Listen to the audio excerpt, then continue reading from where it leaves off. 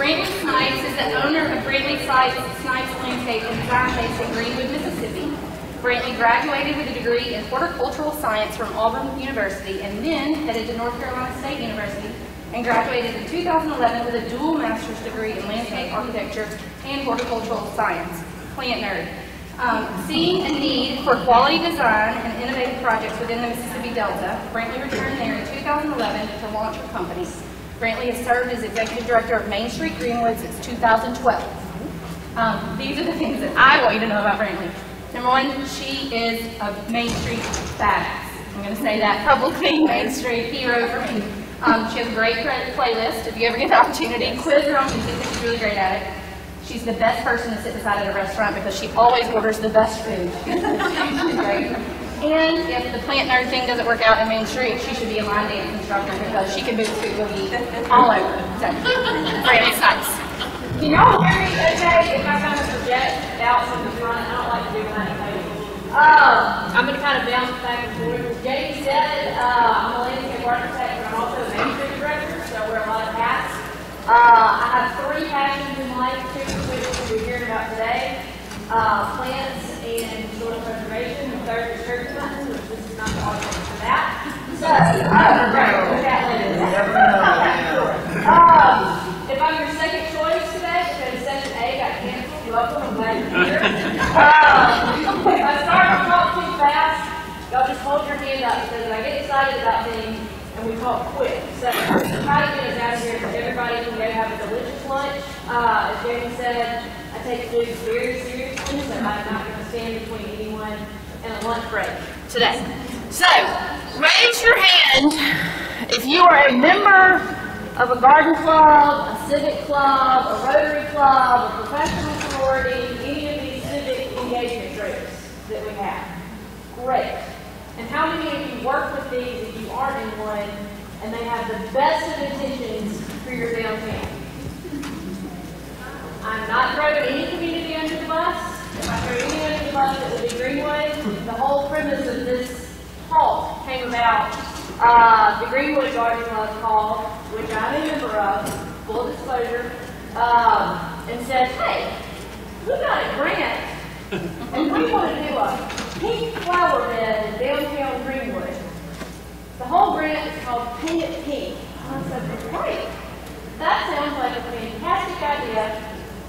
Who's going to do it? How are we going to take care of it? Why does it have to be pink? Nothing else in town is pink. Well, that's a really big question. But we got $1,500 to do this project, so we're going to do it. Okay, fair. Sometimes you're not going to argue. So, that kind of got us talking about creating landscape plans for our community. Again, I will throw Greenwood under the bus more than any other community. We don't have a ton of downtown landscaping. You know why? Because the Main Street Director is a landscape architect, and I understand how much work goes into maintaining downtown landscape and watering containers and hanging baskets and stuff like that. So, every great landscape starts with a plan. It doesn't matter what landscape and history it was, there has to be a plan. You can't just say, let's put some planter boxes out here. You really need to develop a plan. And to develop a plan, you kind of have to start with asking some very key questions. For example, who are we designing for? Or your retailer saying, man, we really could use a lot of color down here. Or your visitors saying, wow, really, it's hot. You know, if it's hot in the south in the summer, street trees would really be an added benefit. Other issues could be, we need to hide some unsightly issues that we're having downtown. We've got some tacky utility boxes. We really need to help direct traffic. How are we going to implement this? Always start with how. That's the immediate question I go to. How are we going to implement it, and how in the hell is it going to be maintained? Because guess what? Landscapes grow. It's not that you're just building something. A landscape is a dynamic, evolving process that happens over time. So, how? Always start with how. How are you going to do this? How are you going to take care of this? I always say, let's figure out the back end of the project before we start on the top end and say, great, we want to do containers. Go to that how question. Where are we going to landscape? Huh? They just told me you have to go behind the podium. Oh, okay, sorry. All right, never mind, we're back behind the podium. Where were we? Where are you going to be landscaping? All right, is your entrance into downtown tacky? Do you have an empty sign? Do you have some bulbs and some bulb outs and medians that you need to be planting on? And another question is, when are you going to do the work? A lot of times when these civic organizations receive grants, there are strict timelines that they have to hit. Well, guess what? You can't install a landscape at every month. You have certain windows in which to get plants in the ground in order for them to be sustainable and viable. So guess what? If that garden club has a grant and it's due August 1st and you have to have it installed in July in the heat of the Mississippi Delta, probably not going to live. So that free $1,500 has now become a maintenance dead nightmare that you, as the Main Street director, are going to have to put up with because you're going to get all the phone calls about it. Uh-oh. Which one, Randy? Oh, wait, hang on. Okay. Common landscape areas that we might have. Y'all, this is hard sitting behind a podium. I'm sorry. Containers, as we've talked about. Sidewalks. What are your little sidewalk strips that you might have downtown? Bulb outs and medians. These are plants like down here at the bottom where you kind of bulb out around your parking areas to provide shade and a little pops of color throughout your downtown. Screens are a huge part of downtown landscaping. We've all got some pretty ugly stuff we need to hide. So there are dumpsters, there are utility boxes, there are all kinds of things that could really benefit from evergreen screens and things like that. Hanging baskets are another option. Kind of go along with containers. Hanging baskets are tough because guess what? You're hanging plants in the air, and guess what the air does? Dries them out. So, not trying to discourage anybody from a hanging basket, but again, we're going to talk about having a plan for that. So for instance, this is a tale of 3 fire hydrants that I like to show, all within a bulb out within different communities across Mississippi. We're not going to name names. You can see 2 out of the 3 of them. You can really see 1 of them. So these are prime examples of, you know what, you can't really cover a fire hydrant, but they're not the prettiest things to look at. So how do we mix them into our bulb outs and planted areas to kind of hide them, but yet still let the fire department know it's there? This community used an ornamental grass, which is really easy to access. You can knock it down and get to the fire hydrant rather easily. So, things to consider. All of these communities have beautiful downtown landscaping, but you can kind of see different approaches to how they might address certain utility issues. Other things to consider before you start just sticking landscapes in, your traffic patterns. You really don't want to stick things out into traffic. You also don't want to block signs. This is a great example of a community. You can really see, you can see the street sign, you can see the stop sign. I think this is a yield pedestrian sign. And you can see that they did low landscaping around it so that you're not impeding views in and out of traffic. Traffic is a huge part that we have to pay attention to. Not just cars, but your pedestrian traffic as well. What's comfortable at the pedestrian scale? Also, your local architecture. A lot of our communities have awnings and overhangs which provide shade, which is great, but it's also not necessarily great if you're trying to get trees, because guess what? That tree and that awning are not going to coexist happily together. So take a look at your architecture and see what's around and look at the context before you really dig into your landscape. Any questions so far? We good? Talking too fast? No? All right, here's the key thing. If you're writing stuff down, I want you to write this down.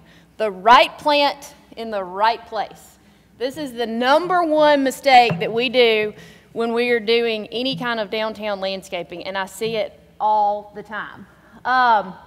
Oftentimes a plant, again, back to the fact that plants grow, we pop a little plant in and it's fine. 20 years later, it's hanging off the side of a building. So guess what? Somebody probably the Main Street director, because we have to do everything, is having to cut that tree and trim it, not just once a year, but multiple times a year. So it's adding to your workload and adding to things that you really need to be doing elsewhere, but instead, you're pruning the giant holly on the side of the building. Same thing with this little juniper in front of this municipal building. That thing would hang over that sidewalk. That's a sidewalk right there. So guess what? Somebody has to come shear that juniper hedge multiple times a year. And when they do it, you get really ugly views of the plant. You get weeds starting to pop in because you're letting sunlight into a spot that's not supposed to be there. And you've just got a maintenance nightmare. Another favorite of mine is planting the tree under the power line.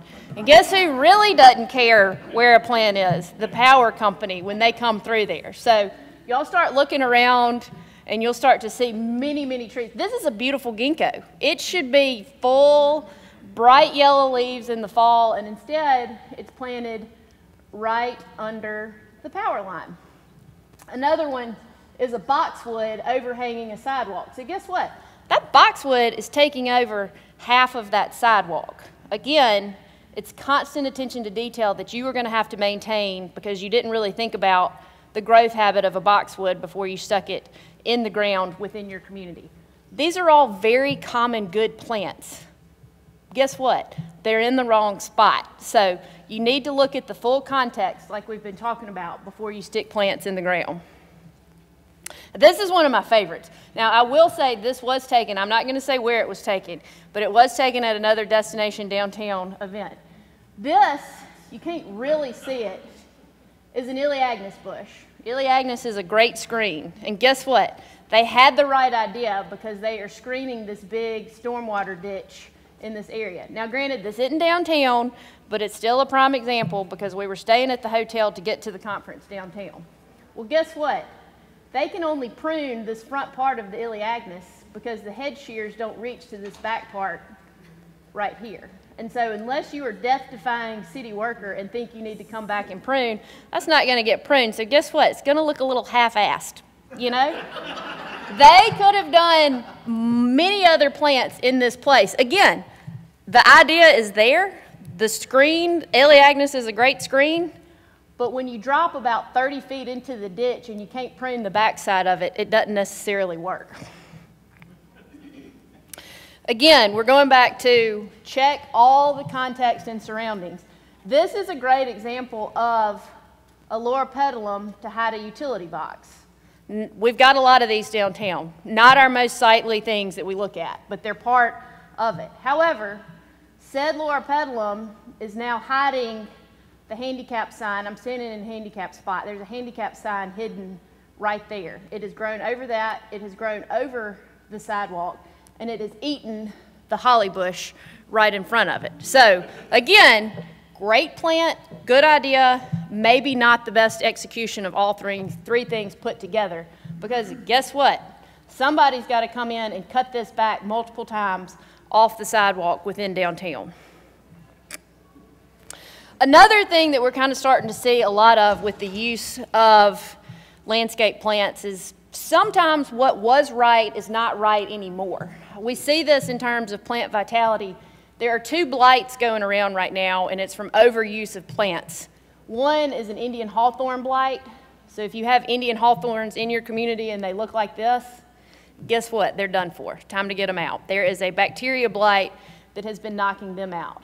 The same thing is going with boxwoods. It's a blight that's happening and it's wiping them out. And you'll see it happen in one. This blight probably happened on this and has spread over this way. The kicker with this is at the same time, it kind of looks like what we call dog TT disease, where if you're downtown and you have downtown residents, dog TT will burn up a boxwood. It's just a common fact. And so it looks like this. So if you've got this, but it's just at the bottom of a boxwood, it may be your downtown resident's black lab that's decided to mark on the boxwood right there. If it's on the top of the plant, higher than what a dog, I mean, we all know physics and where a dog can like land on a plant. If it's higher in the plant, it's going to be the blight and it's going to spread, and eventually all those boxwoods are going to be done for. So guess what? They've got to come out. This is no other thing then we've overplanted these plants, the wet conditions that we had this spring, everything kind of plays into it. So don't sit there and be like, I mean, it's probably going to come back. If your plant looks like that, it's dead. So we've talked about place, we've talked about looking at context, we've kind of talked about where we're going to do things, and now let's kind of dig down into plants, because there are a million bajillion plants in the entire world. There are 4 main characteristics that you need to look at when it comes to a plant. The size, light requirement, your wet-dry conditions, and your hardiness zone. And y'all are all probably like, well, God, how do I find that out? Guess what? It's on the plant. So when you get a plant, it comes with a tag that tells you all of these main things that go along with your plant. The other thing, which is another key important thing, have y'all ever noticed that a palm tree doesn't grow in the mountains and a Christmas tree doesn't grow on the beach? It's this little thing called hardiness zones. And the USDA has been nice enough to break out hardiness zones for us on a map. This is becoming a problem because nationwide chains and garden centers are not paying attention to the hardiness zones, and they are introducing plants from Minnesota and maybe selling them down in Mississippi. Guess what? That's not necessarily going to work. So, y'all see where we all are, right here. So, that very north corner of Arkansas is going to be the coldest tolerance that we can get within plants. So, I always say just start with your hardiness zone, because that's going to give you your plants that have your most vital, are able to live within our range. Know your place. Know where this plant is going, and check out the size. Guess what? When you buy that plant at a garden center, When you buy that plant at a garden center, it's in a little tiny 3-gallon pot, and it's about 1/3 of the size that it's going to be when it grows. So when you pay attention to those tags, look at the full plant height that it's going to be, and plan your landscapes around full plant sizes, not what they are when they come from the nursery. Where you're planting, you need to look at the sun shade requirements. You need to see, are we looking at a full sun problem? Are we looking at a full shade problem? Are we looking at an area that holds moisture? The #1 plant killer is too much moisture, which everybody's probably like, no, really, it's too much moisture. We love to water stuff, and we love to not prepare beds to get the drainage properly for plants.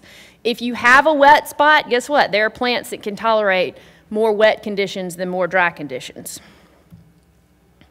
When in doubt, go local. Go to your local nurseries, go to your local landscapers, go to your horticulturist.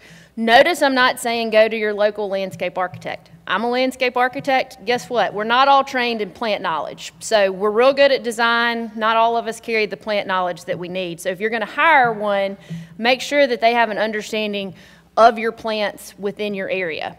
We had a firm come in and do some work in Greenwood, and they spec'd dogwoods to go in this project we were working on.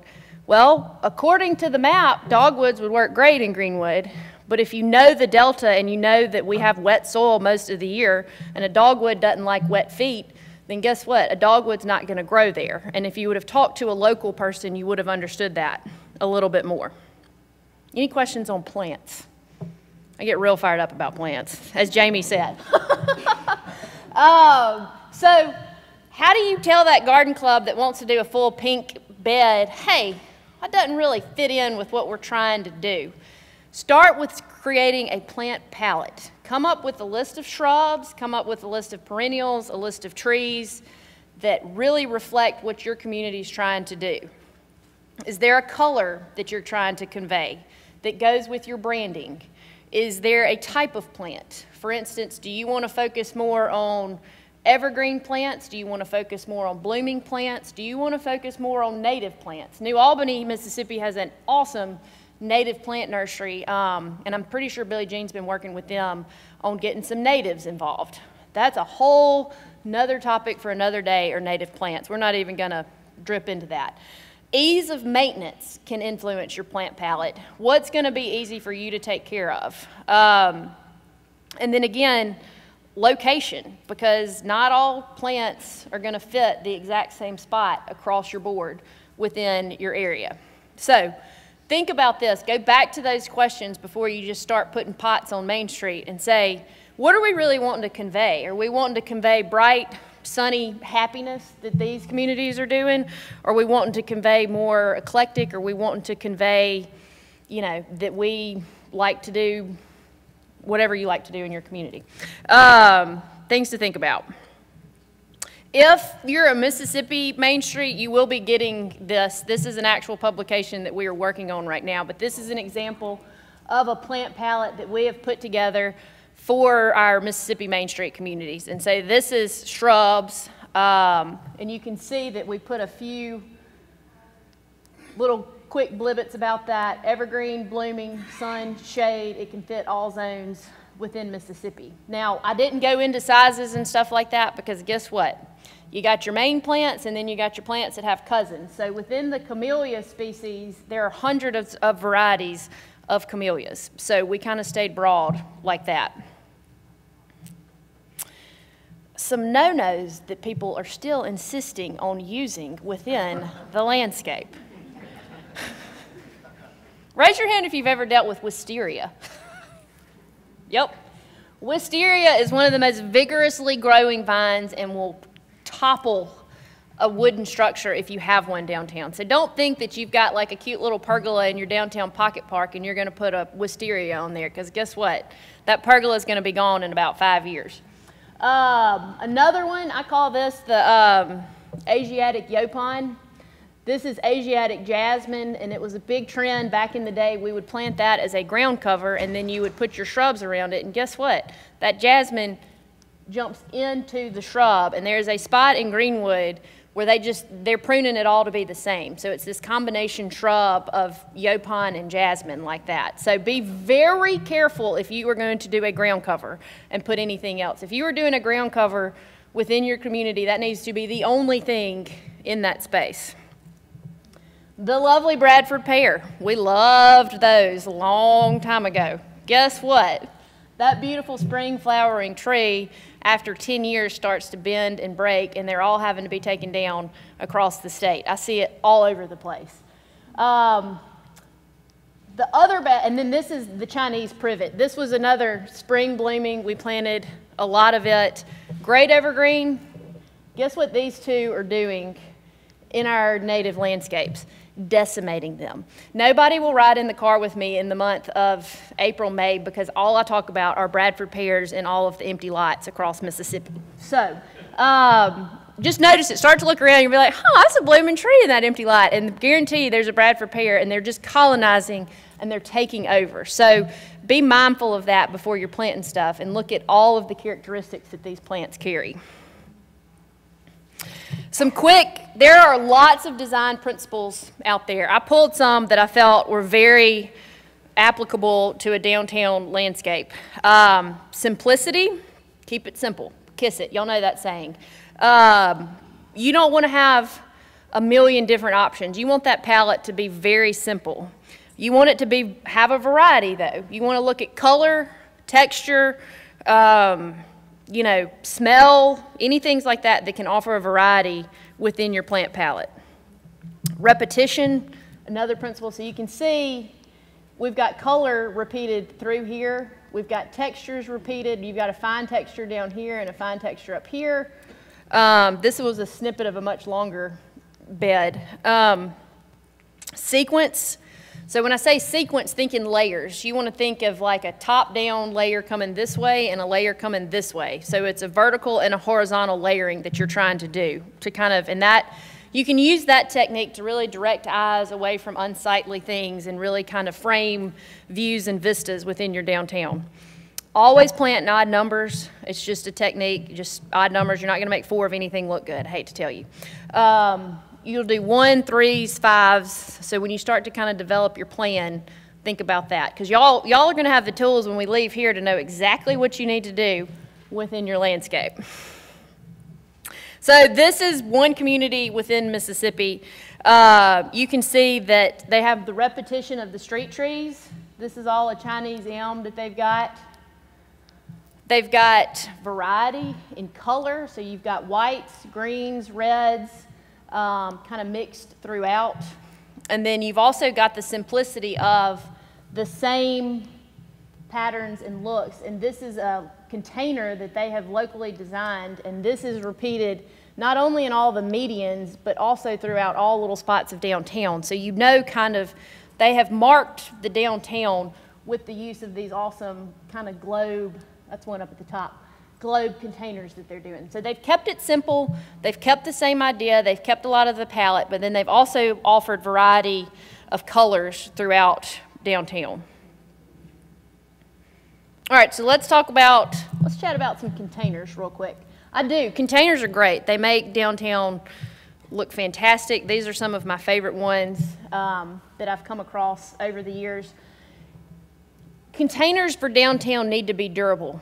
Guess what? There's a lot of plastic containers out there that you can get for cheap that might look like concrete, but after a summer in the UV light of the Deep South, they're not going to last. So guess what? You're going to have to throw them out and start all over.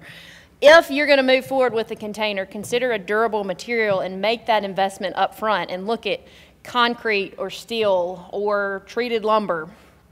These are all better options for your containers within the downtown realm.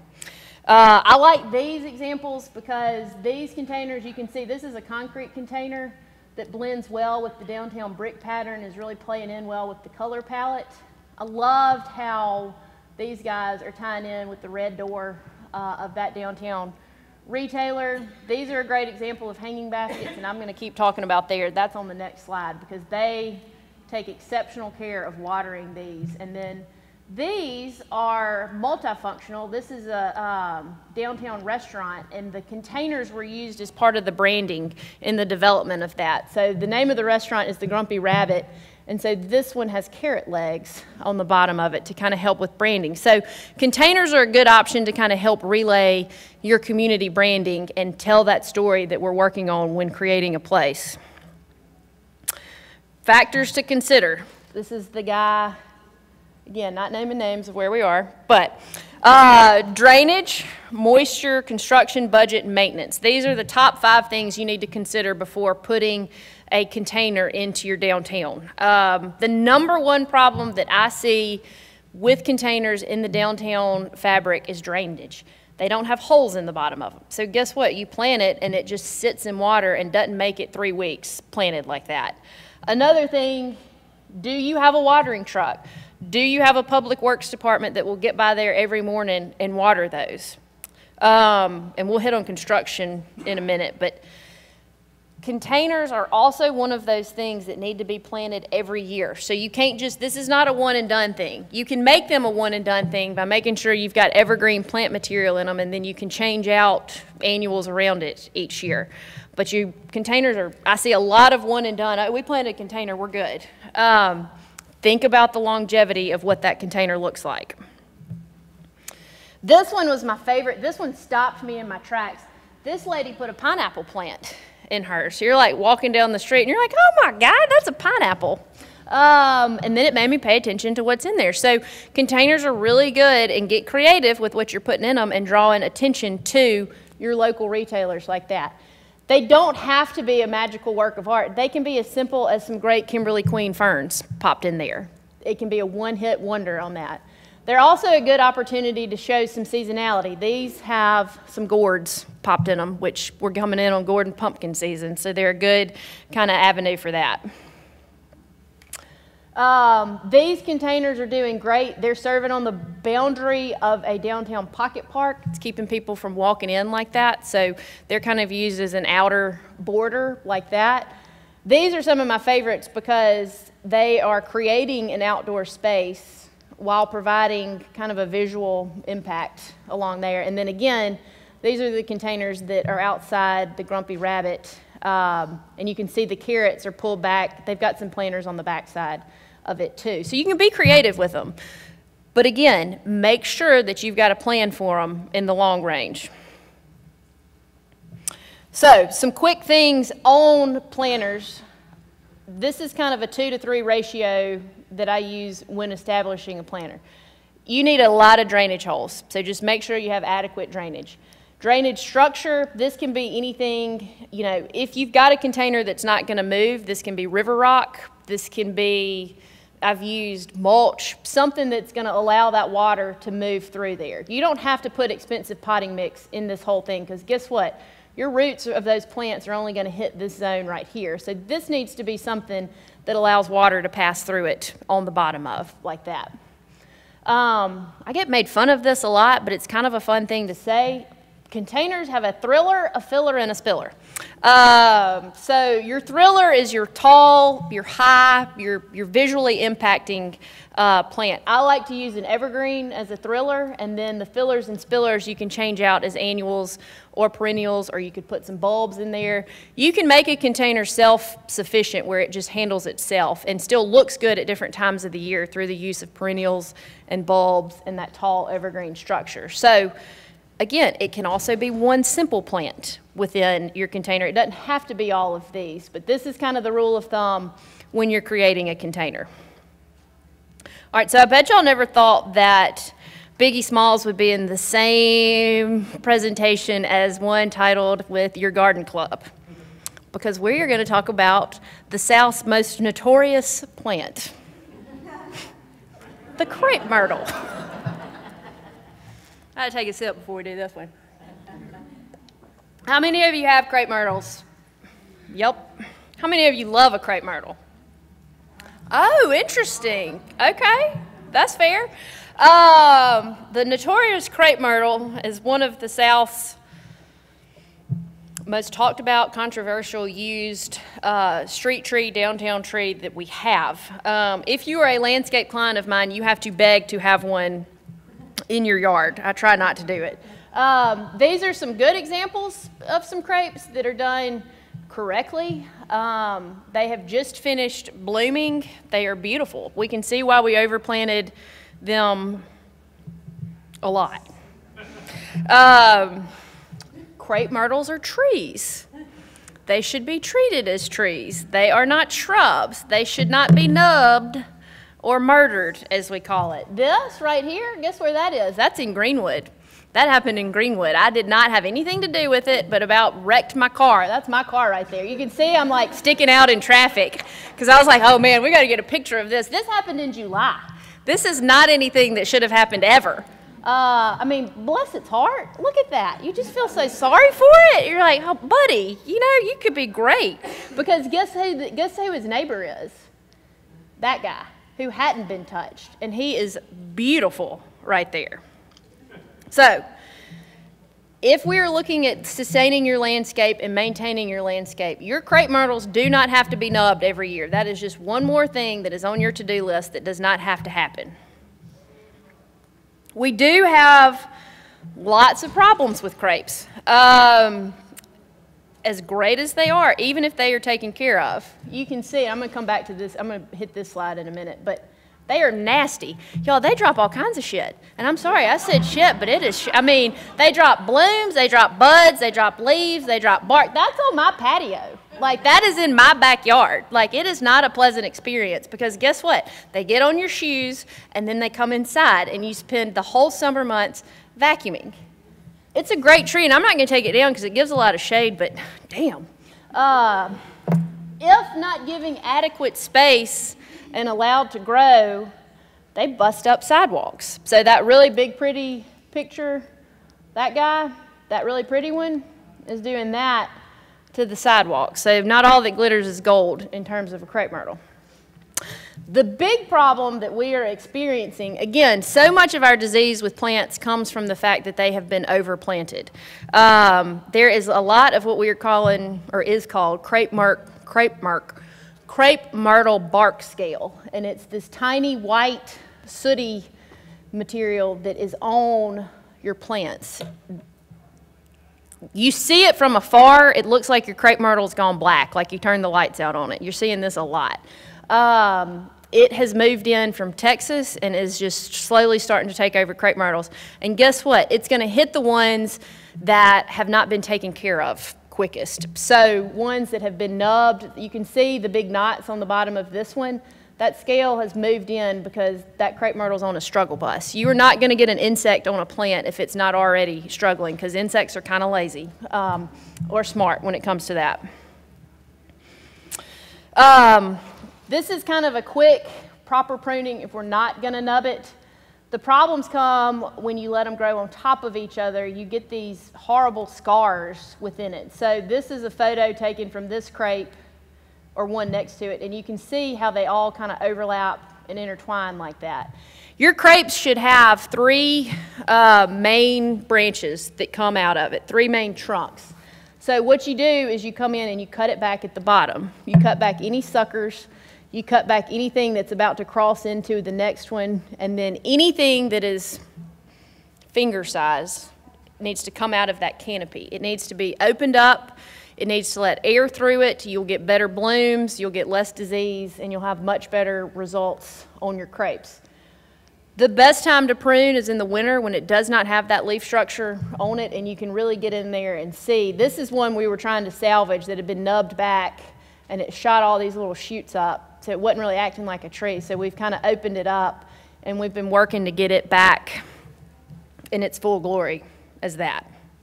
Any questions on the crepe myrtle? Randy? How do you feel about the single stem crepe myrtles? I'm fine with them. I think they're good. Yeah. So they can also be, they're beautiful as a multi-trunk, but you've seen them in Charleston and stuff, the older ones that have a single big trunk coming out of them, and they're just as pretty like that. Jamie? Depends on what time of year you do it. If you get enough of the root ball when it's cold enough outside.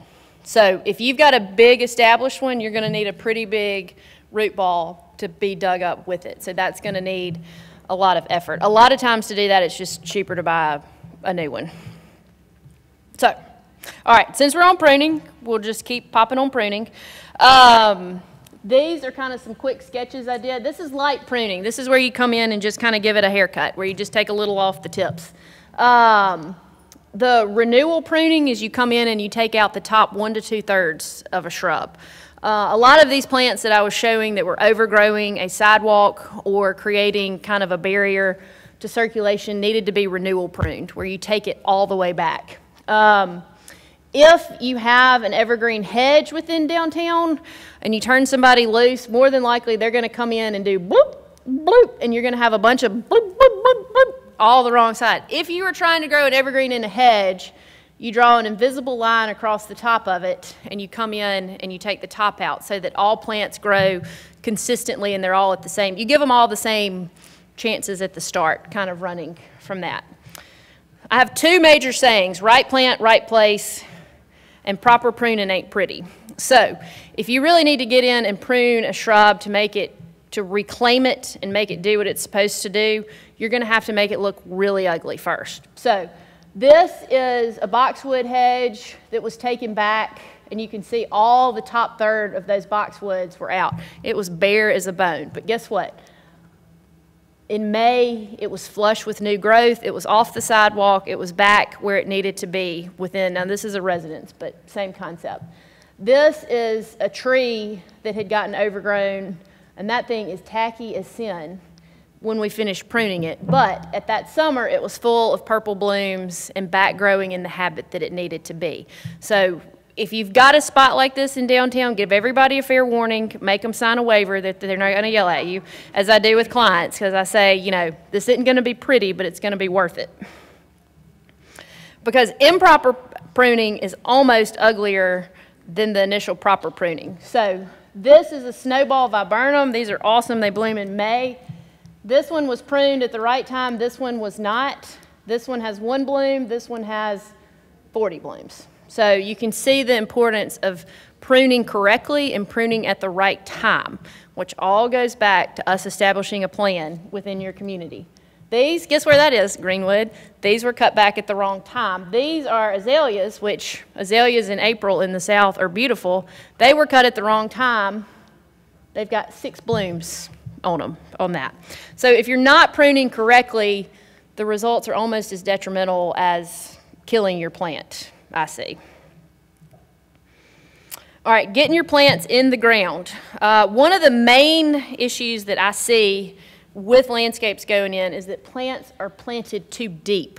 You want the top of your root ball, which this is your plant and this is your root ball. You want the top of that root ball to be right flush with the top of the soil line. A lot of times people just fill it up just fill her up with dirt because it feels like they're doing something. Your plant root ball, your hole should be 2 times the width of the root ball. You want it wider to give it that space to break into. So you're going to dig a shallower hole, but it's going to be wider, and you're going to pop it in, and then your mulch is going to come in on top of it. So what you're doing is you're not suffocating that root zone with a lot of added dirt because roots need some air to breathe. If you're doing trees, if you stake them and guy them to get them in the ground straight and hold them, after 1 growing season, make sure you have a plan to get it down. I mean, y'all, that like makes me tear up. Can you imagine? Like, I mean, that is just like tree abuse right there. Same thing right here. Those were put around that crepe to get it to grow straight, and now it's just like eating it. And these, I mean, plants are resilient, so it shouldn't kill them, but that's not a very sightly thing to look at within your downtown context. And that's at a shopping mall, so clearly we're not doing that because we're focusing on downtown, but y'all get the idea. Part of planning for your downtown landscapes is creating a routine maintenance schedule. This needs to include weed control, this needs to include fertilizer, this needs to include mulching, this needs to make sure you're planting the right plant in the right place, and it also needs to be removing dead plant material. It's amazing how much just dead, decay plant material that I see that could be just popped up quite quickly. I can send you a copy of one, but you really kind of come in January, you look at doing stuff, February, March, and you kind of break it out month by month, and that helps you kind of plan and coordinate when stuff gets done. Also, most of the time we are working with hourly employees that need very set instructions, and if you have set instructions on a set day, we can send our city employees out and have them do the work with a little bit more guideline in place than, hey, go prune the shrubs. And they're like, well, I don't, when, where, how? You know, we figured all that out. But have a plan, have a schedule, and make sure all of this is being taken care of. Mulch is a huge thing that gets left off the table and not thought about. So if you're looking at installing, part of your maintenance and part of your budget should include mulch application. Mulch helps us maintain moisture conditions. Mulch keeps weeds down. Mulch looks good. I mean, this is beautiful with these mulch rings coming through this downtown greenway right there. When you are applying mulch, mulch really only needs to be 2 to 3 inches above the root ball, as we were talking about, and you need to try to not have it come in direct contact with that stem. Would y'all want to wear a turtleneck in July in Mississippi? Because I wouldn't. And if you put that mulch around that plant, you're just making it have a turtleneck around it, and it's going to eventually suffocate it. The other major problem, and I don't have a good photo of this, I've got to look for one, so if you see one, send it to me, but we call it the mulch volcano effect, and y'all have seen the trees that have it, and the mulch is piled up all the way around, and that is just not good. So most of the time, mulch is going to decompose and decay, so you're not having to remove it when you put fresh on there, but just be mindful of the fact that you really never need to go above 2 to 3 inches on any plant like that. These were just some common maintenance spots, photos that I took. Weed control and downtown cracks. That's a pretty low-hanging fruit that has a pretty impact that you can get in and kind of get some Roundup on those. Those are Indian hawthorns, and you can see that they've been taken out. The green shrub right there is an azalea. I think it's got some jasmine that's probably about to move in and take over right there. But getting the dead and blighted out, even if that was blank, it would look a lot better and a lot more welcoming than some dead shrubs. This little bed has a little bit of some nutsedge, meaning it's probably staying a little wet. It's got a little bit of ground cover, it just needs a little bit of TLC, most of which can be handled with some mulch applications like that. And then, to recap, you can always go fake plants, as this did. This was another showstopper I almost wrecked the car on. I was like, oh my God, I've never seen a blue blooming tree. Turns out there's not one. They just put some fake trees in front of that Shoney's. Start with your plan. Know that landscapes are going to change and evolve, and you've got to have a plan for that. It's not a one and done process when you're landscaping for your community. Right plant, right place. Know where you're putting them, know the context, know above ground, around ground, below ground, all of that. Use your plants to create not only beauty, but create function as well. You can really drive home some branding. You can guide some views into certain things, like that little pineapple plant made me take notice of that little retail shop. You can hide unsightly views, but you can do this in a way that's beautiful as well. Get your maintenance routine established. So when that garden club calls and says, hey, we're going to do a bed, and just say, look, we can't fit anything else in the maintenance schedule. If y'all can provide how you're going to maintain and take care of this place, then I'm happy for y'all to do that installation. And I'm going to say it again, because if I get a tattoo, it will be this. Right plant, right place. Know your plant, know your place, and marry the two together. Any questions? Yes, ma'am. Hanging baskets. Hanging baskets. What about the self-watering? You know, the ones that... That's a great idea, yes. You can, I haven't ever messed with them that much, but I know that people are having good luck with them, and it'd be worth the investment on that. So I think they're a great, and there's some self-watering containers out there now too, and I think those are an excellent idea. I think gator bags work great if you've got new little trees. Y'all seen these around Starkville. It's the little green kind of garbage bag on the bottom of a tree that kind of keeps watering. So any technology like that that makes your life easier, I think it's very doable, but you still have to think about if it's self-watering, it's going to have a reservoir, and making sure that the reservoir is filled up, and that's part of your plan on that. Hey. Okay, I have a two-part question. Okay. First part, do you have a particular kind of mulch that you prefer, you think works better? Like pine? Yeah, I believe in pine straw. Here's why. Pine straw over time weaves together like a carpet, and so those panicles from the pine tree weave together, and so it doesn't allow as much weed to come through. That little weed can pop through 2 pieces of pine bark mulch where it might run into a fabric of pine straw over time. So we see much better weed control with pine straw over pine bark. Okay, thank you. The second part of my question is, I know everybody's had problems with the armyworms and everything Yes. this year, and kind of know how to kill those, but what about lace bugs? We've got some azaleas in our downtown area, and they have got, somebody told me they were lace bugs. Okay. I just noticed they were turning like a lime green. Yep. So on the insect thing, the first thing, I mean, clearly you can spray it. So there's going to be a systemic herbicide that you're going to spray on that azalea, and when that little lace bug bites into it, it's going to kill it. However, insects move in due to bad environmental conditions with your plants. So look back and make sure that that azalea, the soil's draining right. Azaleas don't like to be wet, and the minute they start to feel sick is when the bugs move in. Now, we've had a lot of wet weather this year, and we're seeing a lot of problems like that. So what I would suggest on something like that is, if you hadn't had problems with it in the past, it's probably like this year's environmental condition. And so I would spray them, and then I would treat them with the fertilizer and get them off and running for the next year. What would you spray them with? So a systemic is one that you spray and the plant absorbs it, and there's a great one that we use a lot called Sevin, S-E-V-I-N. It's a red bottle. You can get it at Lowe's. You can hook it up to your hose and just spray it on there real good. That's going to be your best bet against insects on a plant. Don't do it.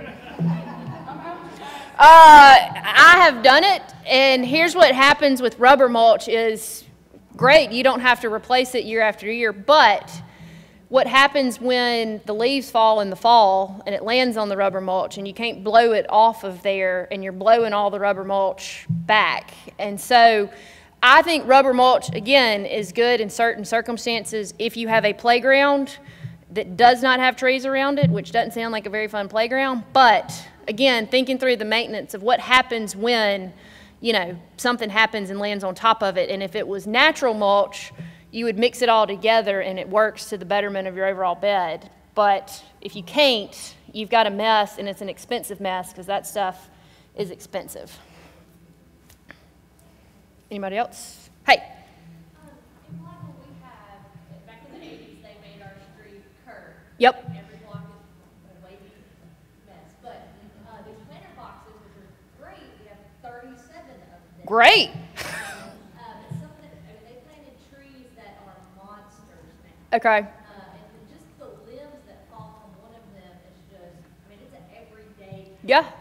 So, but it does provide great shade. Mhm. But at the same time, it's like, we need to do something. So what do you recommend? Do we just top a big tree like that out, or do we just get rid of it and plant something else? Well, I bet what I would do would be I would hire an experienced tree service to come in and just really do a light pruning of everything and get dead limbs out, get small limbs out, really kind of open up the canopy so that it's not dropping. When it starts to drop stuff, it's just, it's old and it's getting rid of it. And so you could pay a tree service once a year to come in and kind of not top them out, but get up in the canopy and open it up and make sure that we're just back to the main trunks coming off of that. And that should help drop some of them. Now, if it's a river birch, I'm sorry, you're screwed. You're going to have to get them gone because there is nothing you can do about a river birch or a crepe myrtle on that. So, again, a lot of times if they've been planted for 30-something years, sometimes